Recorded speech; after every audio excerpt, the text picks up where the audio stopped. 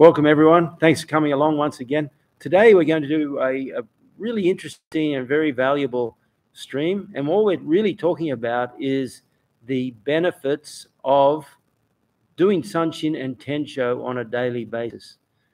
Now, basically, anything that you do, if you want to get progress, it must be done consistently. It must be done with focus and attention, and it must be done with a high degree of faith. I know that faith is one of those words that a lot of people don't talk about, but especially scientists. But the fact of the matter is, every scientific experiment that's ever been performed is based on a bit of faith in a hunch that someone had, which led to a hypothesis, which led to testing, which led to what we now consider to be scientific proof and law and all that stuff. Anyway, thanks for coming, guys. Look, I really think this is a really important subject. And I can only say that with the benefit of my years, because when you're young, and I mean in karate, when you're anywhere up to about 30 years old, you're 10 foot tall and bulletproof, and you don't understand the way that the body deteriorates subtly over time. And by deterioration, I just mean it can be chemically, the lowering of even testosterone levels and things like that, and also elasticity in the joints. Is that fair? Absolutely, yeah. And generally become more dehydrated, just as a general rule over time. The things that we neglect in our training and ranges that we neglect in our body, the connective tissues become more fibrous, they become stiffer and tighter, which then limits movement, which then you think, oh, it's not a big a deal. My arm, I used to be able to lift it here, now it's here. But you give it long enough and then it's not even there. It drops away, and that results in joint pain from not moving enough, and things seize up. So there's this compound effect that happens in a great direction or a not so great direction, and we all get to choose that every day. And I think this is what you're talking about today. Yeah, indeed. And the beauty of the Sanchin and Tensho kata is that they provide a range of motion in various techniques that absolutely contribute to correcting those small problems as they sneak in. So if you do karate and you are able to do the Sanchin and Tensho on a daily basis, then that will go a long way towards ensuring that over time you maintain a far more youthful and active posture. It's very, very important. Old man hips, knees, and ankles. Yep, powerlifting and strongman have taken the toll. Is that a fair call? Oh, absolutely. It's yeah, you're absolutely spot on. Was it? I can't remember, but you're absolutely spot on with that. Our bodies are designed to do, to be able to lift and move and do all these things, but chronically loading the spine in that manner and the joints in that manner over time, the joints have got X amount of work in them or work capacity in them. And if we go beyond that work capacity in either intensity, in terms of load, volume, range, whatever it happens to be, the body starts to break down a little quicker than otherwise. And indeed, when you're talking about powerlifting and weightlifting, it's just a natural thing that you want to lift more and lift often and lift heavier. And so just the nature of the sport is that you're going to get a lot of compression in the spine. For me, the number one thing that determines deterioration of a youthful body is spine. If you can maintain suppleness and flexibility in the spine, you can maintain a very youthful movement framework until you're very much older than normal. So the spine is just vital. And thank you to the gods of karate who created Sanchin and Tensho for us. We have these great exercises that can contribute towards our long-term spinal health. Another thing too is the external rotation and scapular retraction, which is a natural part of a good Sanchin and Tensho. And the first thing that we'll show you today is the way Sanchin and Tensho quite often are done incorrectly based on a limited flexibility through the shoulders. The next thing too, which happens as you get older, is a loss of range of motion in all joints, but especially the shoulders. Is that fair? Yeah, absolutely. Especially if you've had training stimulus, that takes that away. So if you haven't put your bones in those positions, or the joints in those ranges, there's a good old saying, it's so true, if you don't use it, you lose it. And that's what happens over time. Al's asked a question. What would be your take on deloading of the spine with, say, belt squats or reverse hyperextensions? So it's a great question. You can do those things, definitely. But I actually my view is to take it a step further, and you want to put the bones into traction as much as possible. And the way you're going to put the bones into traction as much as possible is not by lifting weights necessarily, it's actually just by stretching.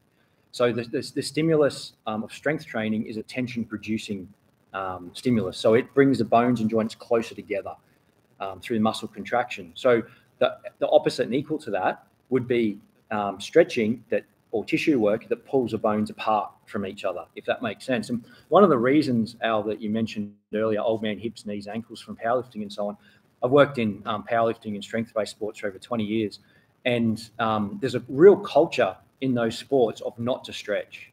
It's a very anti-stretching, anti-tissue work culture. There's a little bit more of the tissue work coming into it now, but over time, it hasn't, in my view, it hasn't been that strong. So as an example, for every hour that you're training in the gym, ideally it would be an hour that you do stretching to reverse the joint challenges, the chronic joint challenges you're going to have down the track from that.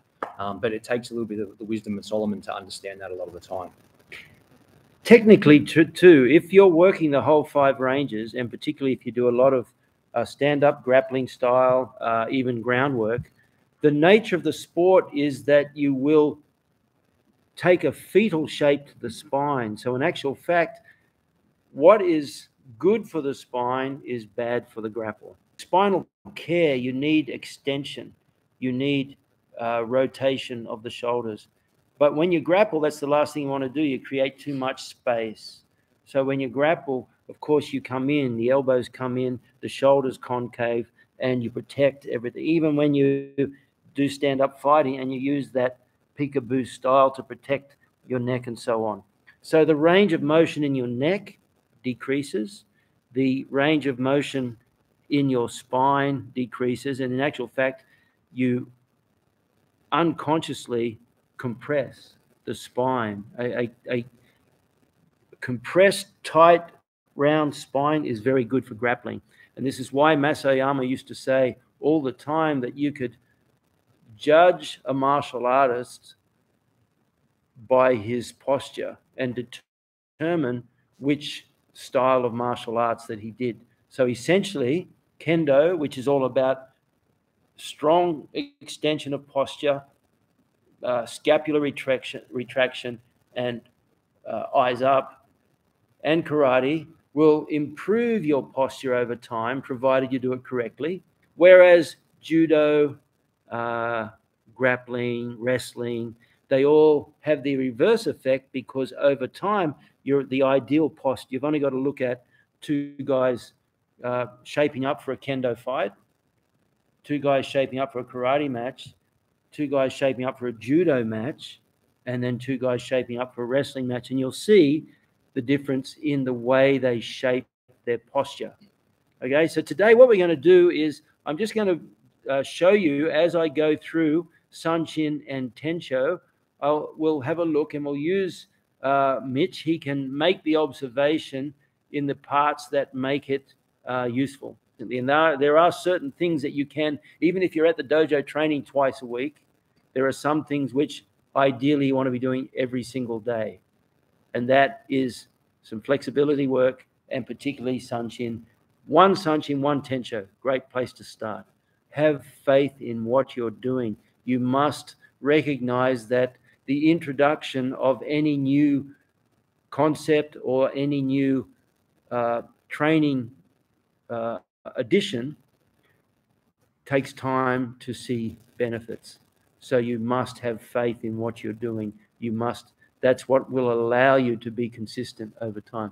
I know from over time too, it's very easy to injure your spine and neck when you grapple, particularly your neck, because you use your head as a 5th limb, and the conscious use of the head in dominant head position will damage your head. It'll also save your head. If you come in with your head at the incorrect angle, we may be able to demonstrate this, you'll damage your spine far more than if you come in with your head at the correct angle. So that's very important. I know Uncle Gene LaBelle, he had a traction machine at his house. Bless his heart, Uncle Gene died at about 90 years old just a number of months ago. And whenever you'd go around to his house, he'd put you on a traction machine.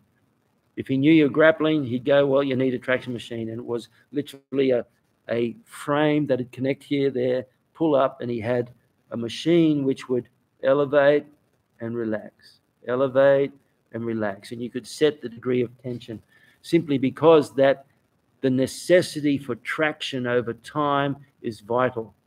And I'll show you one exercise which you can do where gravity allows you to do the traction in a very soft and subtle way, and you can incorporate that immediately. I was going to say, Gene LaBelle had worked out through personal experience, I'm sure, that the only way to reverse the damage, when I say damage, that's just the byproduct of training, of physical training. There's always an equal and opposite reaction. So there's a benefit that you get that Xian's talking about, but then there's also the damage that you get or the side effect that needs to be reversed. And Gene LaBelle had obviously clearly worked that out. And that's what I was mentioning to Al before. If you don't have a traction machine at home, Xian will show you an exercise, but also stretching is one of the greatest ways to put your body in subtle traction as well. There's two exercises actually that I really like. But anyway, let's have a quick look here. Just have a quick look now at Sanchin and Tensho. Okay, first of all, I'll just look basically at the beneficial physical movements. And I'm going to ask Mitch to come in, and he can stop me at any time and explain what it is that is beneficial about any movement, because the benefit is not just in the upper body, but it's also in the movement of the leg coming in, and that adduction here is something which we just don't do on a daily basis, which is why you need to reverse that. Okay, so I'm just going to go through, first of all, the Sanchin movement. So if we pause there, straight away, there's a couple of fantastic things happening here. The first thing is, Xian's, the external rotation happens in the arms. If I come close to the screen, when you see most people, you can count the knuckles on the front of their hands.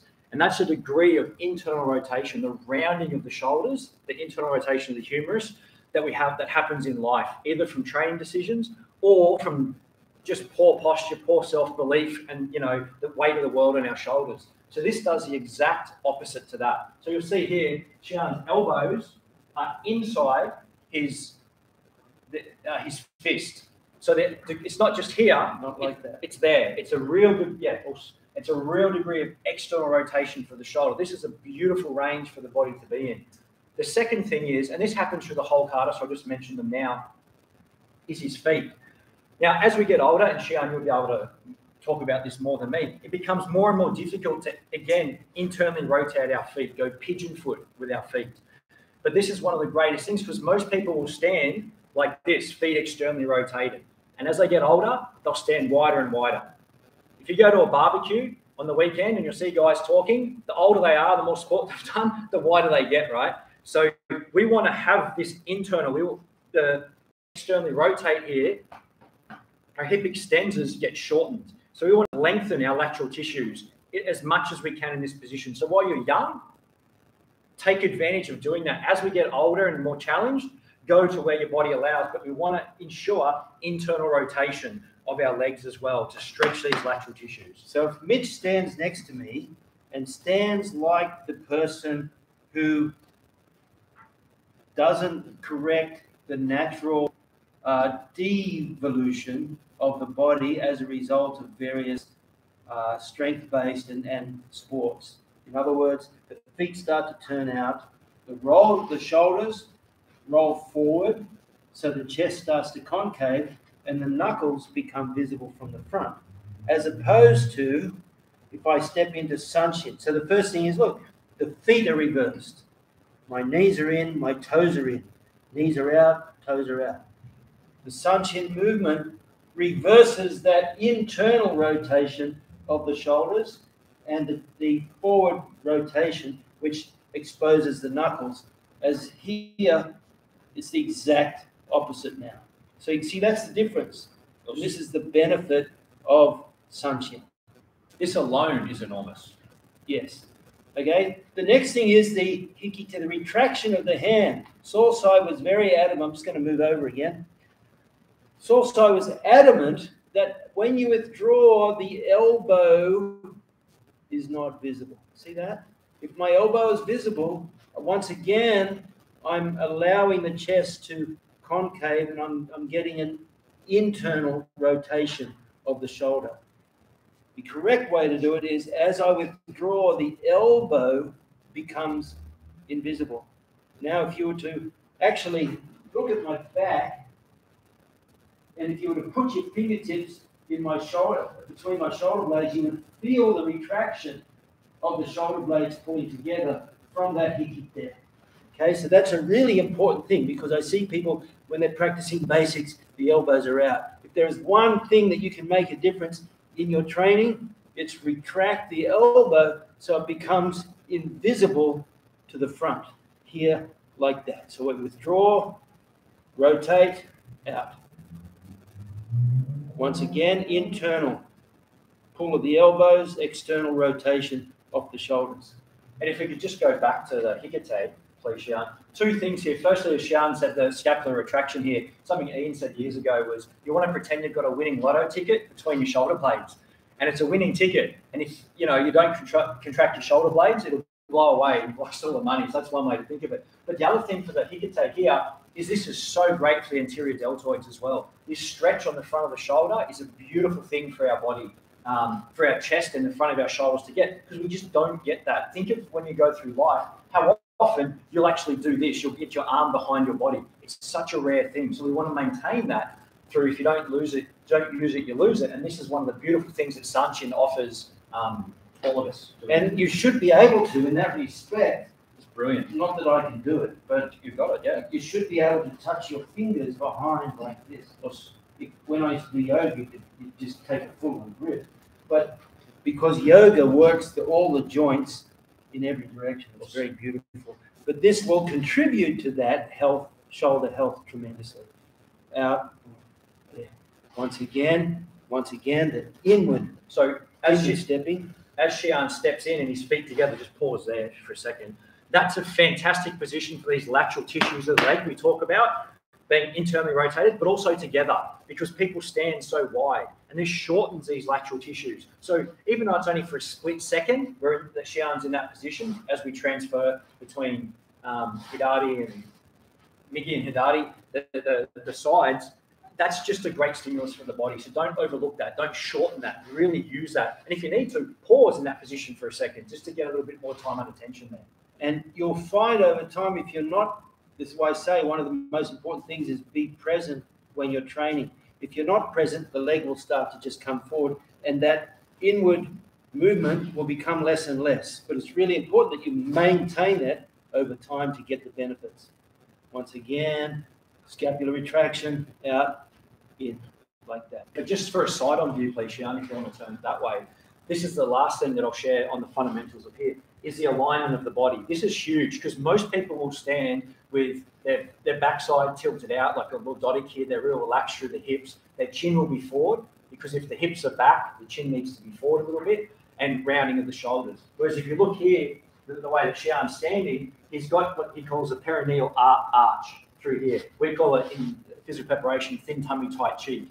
So the shoulders and the hips are largely in line, and he's flat through here. He hasn't got this rounding that we talked about earlier with internal rotation. He's got this flat through here, and his chin position is in as well. It's not sticking forward, which we never want to do in fighting, obviously. We want that into that chin position in, which lengthens and extends the neck extenders as well. It's a common thing as we age. People will have this forward chin position, and these neck extenders get shorter and tighter. They become quite fibrous.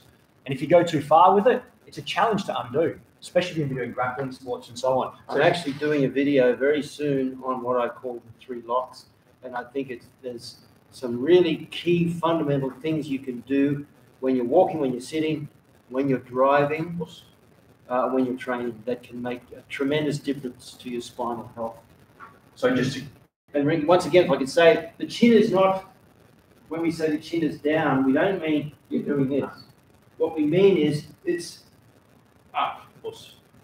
It's in and back and extending the spine. So we're lengthening these tissues. He's got the perineal arch here. He's square through here. This is such a great position side on. So I just wanted to mention that before we jump forward. And there's one last thing which I think, if I do it from the side, you'll see the benefits, is when we do the pull, you'll notice this rounds the shoulder and extends the arms, which gives you tremendous stretch in the shoulders here.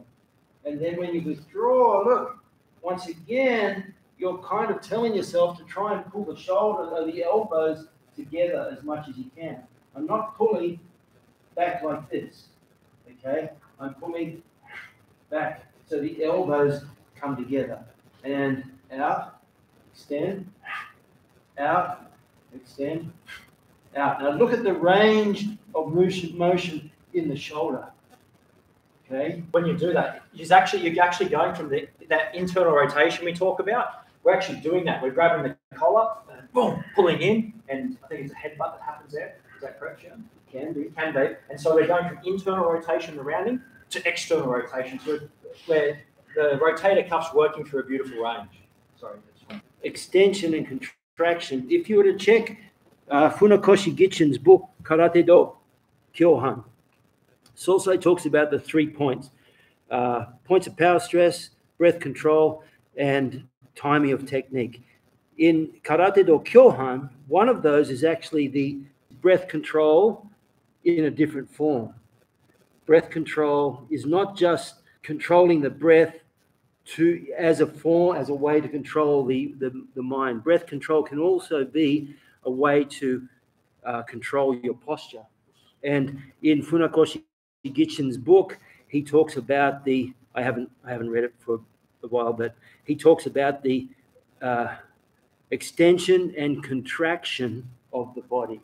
And you can see that even though Funakoshi Gichin Shotokan, they don't do Sanchin per se, but that concept is very important. This whole idea of extension and contraction is really, really important. Don't forget, if you haven't subscribed, please do so. We're aiming for 2 million subscribers, which means we've only got 1,997,300 to go. So this is good to learn the implications, impact, and movement in kata. Very, very important. And it's not just in Sanchin and Tensho. The Sanchin Tensho, the conscious application of the technique. Once again, those 3 keys. The first one is conscious awareness of what you're doing when you're doing it. That's really, really important. And the application of that external rotation and the extension and contraction of the body in all the techniques as you do it.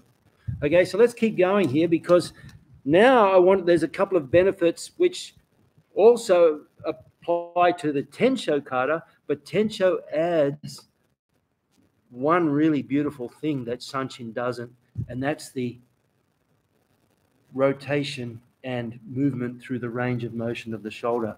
Sosai was adamant, and I'll demonstrate this, that the Enke Gyaksuki, the movement is not a cut across and a punch. The movement is a large motion. Mawashi uke, the large motion. Shito mawashi uke, large motion. That's if you do shito mawashi uke correctly, it's a spinal exercise. You get the spinal rotation, you get the high elevation of the shoulder, and then to finish off, you get once again, you get the retraction of the collarbone. Very, very beautiful. I don't think a lot of people are fully aware of the benefits of these exercises when they're done correctly. And this is why, as you get older, the key to anything long-term is that regular application, consistent application over time. Okay, let's have a look at Tensho now. So once again, I'm just going to start off with the Tensho movement out here. And once again, look, there's the strong scapular retraction. We retract again, not elbow out. Retract with a pull in the scapula. And then one here. The elbow is in, the hand is out. That technically provides you with the habit of generating optimal connection through the body.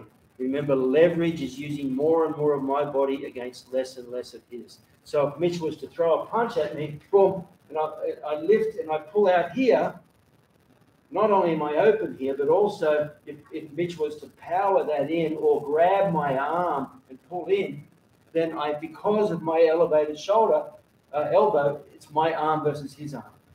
But if I come in and I keep my elbow, now when he pulls it, because I have my elbow down, I'm able to retract him instead. And you can use it here as well. So if he throws the same punch, if I was to pick it up on the inside, see this elbow coming in there, elbow in there allows for very strong pulling of the body like that, which I wouldn't get if my habit was to pull up here with my elbow elevated.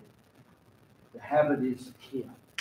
Interestingly, when I learned the arm drag from my wrestling coach, Rico Chiparelli, a lot of guys do the arm drag just like this, with the elbow coming up there. Okay, Rico, a wrestler, a World Cup champion, multiple times US champion, would teach it with the elbow in like that. The elbow is staying, he would stick the elbow to the body. For him, underhook protection was everything. Okay, so let's go back. We're looking at this technique here. 1, there's the elbow in. 2, 3. Now here is another hidden benefit, which it's very easy to fall short here.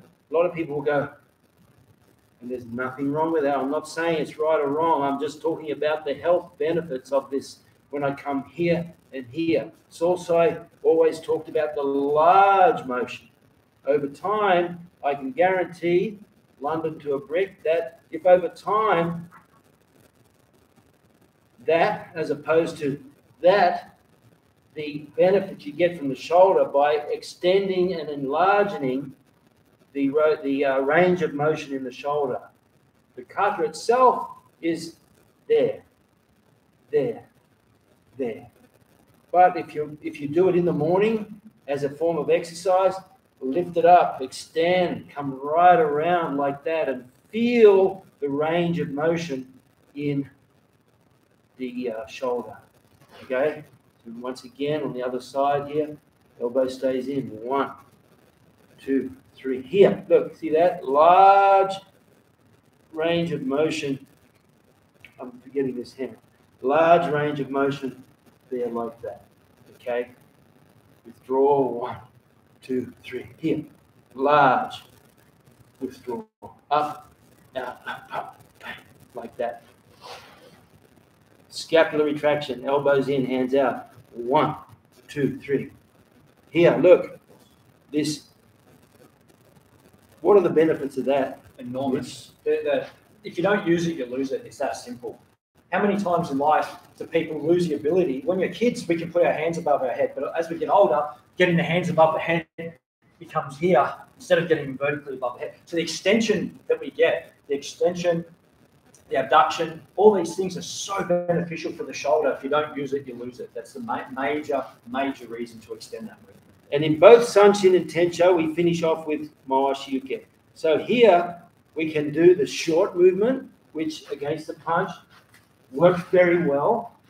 That short movement, there's absolutely nothing wrong with that, and that's probably more a Goju way of doing it. But for the health benefits, and according to Solsai, the large motion, because Solsai would talk about the connection between Enke Gyakski, Shito, Mawashi Uke, and Mawashi Uke. And they're all in this arm, this large motion. See that large motion, Enke Gyakski, large motion, Shuto Mawashi Uke, large motion in. And Solsai was talking about this. It may be that the punch comes, there, that's where I pick it up. I don't pick it up at the hand because it's sometimes too quick for you. You pick it up at the shoulder here, there, like that, okay? So we finish off with one large retraction, extension, large, see that shoulder retraction there, extension, and then back. That's it in a nutshell. The benefits are not necessarily immediate that day, but compounded over time, the benefits will be enormous to you. And it obviously improves the kata as well. And that reminds me of something else too, is that when we do the group kata down the beach or in the park, we do 5 repetitions of the kata. And we do every one of them facing a different direction. And what that does is it internalizes, once again, it brings your consciousness, your awareness to the actual technique. It's very easy when you're down the park to orient yourself off that tree or orient yourself off the ocean. Whereas by changing 90 degrees each time, I'll start off this way, finish that way. And then the next time I'll go this way. And then the next time, the 3rd repetition is this way. And the next time, the 4th repetition is this way. And the 5th time, once again, the 5th repetition is back facing the front. And by doing that, not just with Sanchin and Tensho, but with all the kata, when I do taikyoku, change. Every time you do it, you change 90 degrees. What that does is it forces you to internalize the movement so that you become far more proprioceptively aware. Okay, so I think all these are fantastic benefits to keep in mind from doing the Sanchin and Tensho. There are other benefits that we've discovered as we do our BJJ. There are certain techniques which are used in BJJ to break people's balance. Against certain guard movements, you will just literally fall over. But we find that by turning and coming into Sanchin here, that technique no longer works. And I mean, look, everything only works in degrees. Nothing works 100% of the time. But we're finding when we experiment quite often when we're doing sweep techniques against standing people, if you simply take the Sanchin stance and slightly change your hip angle, it neutralizes that sweep. We've discovered that, right? So that's really valuable as well. It. Well, we worked on it together. You showed us.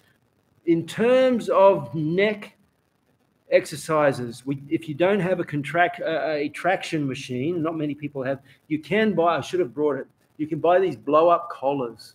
They're like a blow-up collar, you put it around your neck, and a little pump, and it extends your neck. They're really good. I've used one of those when I've had severe neck injury. 2 other exercises which I think are really, really important, and I'll show you them now. The first one is the simple downward dog of yoga.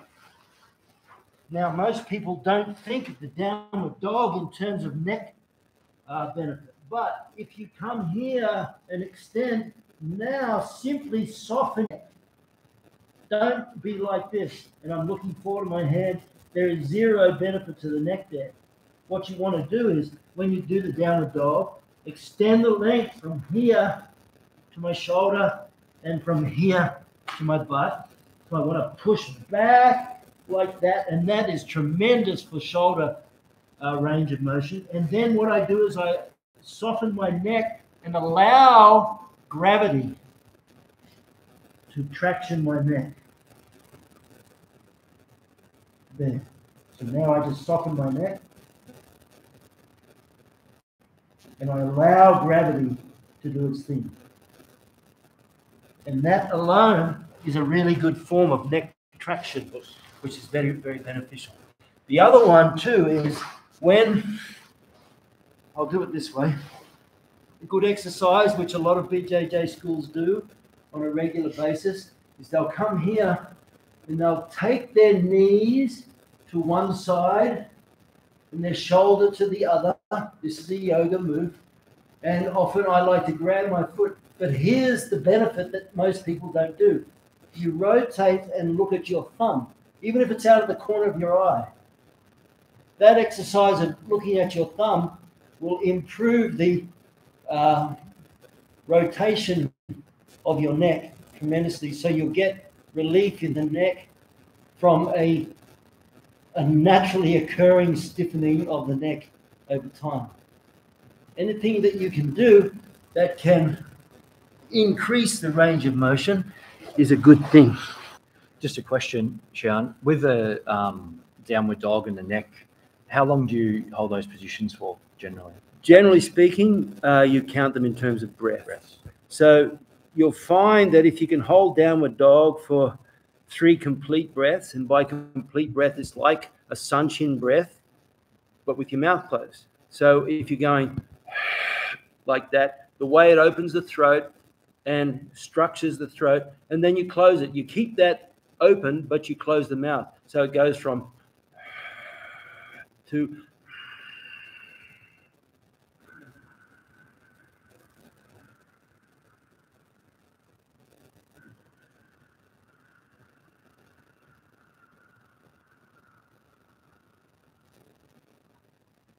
that's 1 breath.